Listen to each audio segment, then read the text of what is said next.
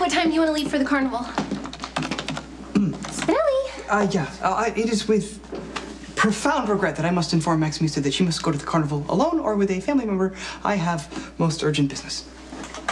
Oh, okay. Oh, well, what kind of business? Very, very, very, very serious business. A new client. Does this new client pay extra? Are they famous? Just a real estate broker who is concerned about his business partner, one Deidre Evans. There's been unexplained absences and secretive behavior. And he hired McCall and Jekyll to find out why. Okay. But that doesn't mean that you can't go to the carnival with me. And it's for a good cause. Indeed, I was looking forward to a day of stomach-turning rides and challenging games and overall frivolity, but upon further consideration, I have decided I must abstain.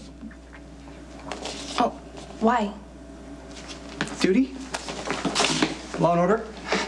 Paying the rent? Okay, Spinelli, I don't like carnivals either. But like I said, it's for a good cause, and the least we could do is go spend just a couple hours in the hospital parking lot. Yeah, I decided I have to remain diligent in my assigned task. I'm sorry.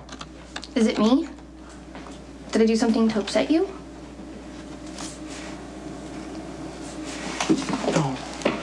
No, a million times no.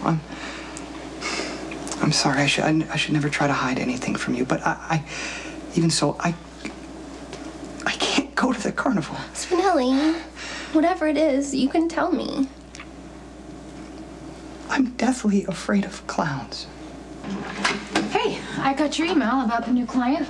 Yes, it's a complex case indeed, isn't it? And an excuse for Spinelli not to go to the carnival. Oh, no. You are going to the carnival. I'm going to take care of this. No. I already made the initial calls. And I thought you were supposed to go to the carnival, Jason. No, business before pleasure. Thank you. My sentiments exactly, and I did the intake interview. A measure of discretion and patience is required. I will follow your notes. Don't worry. I'll take care of it. Bye.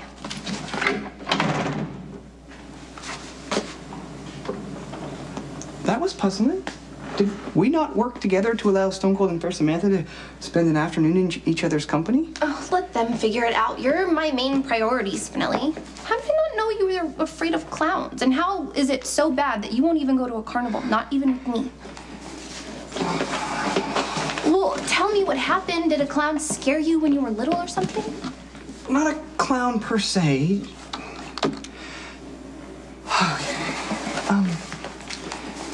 It was this gruesome milk pitcher with this evil grin on it. My granny used to put it on the table every day of my childhood. Did she know you were afraid of it? I would often cry and cower with fear.